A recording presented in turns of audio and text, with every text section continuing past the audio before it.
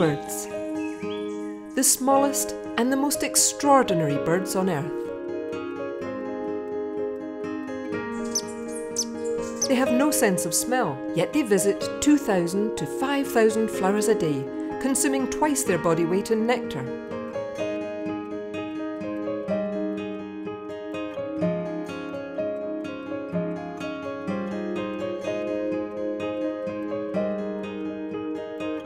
Their colour is not produced by pigment, but by the refraction of light.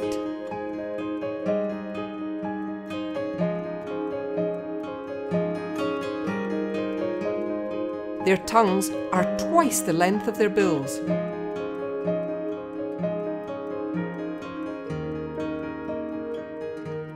They cannot walk, only perch. Sometimes to catch insects.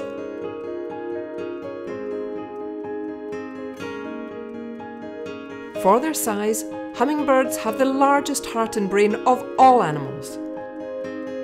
Yet their 50 million year evolution is far from complete, as is our understanding of their biology.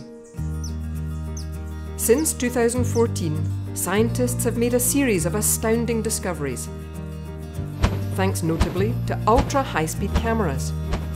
To fly, hummingbirds create not one, but two vortexes in the air, one per wing. They don't detect the sugar contained in the flower's nectar, but its carbohydrates. To swallow it, their tongues act more like pumps than sponges. Their sense of sight and ability to avoid collision are closer to those of insects than birds.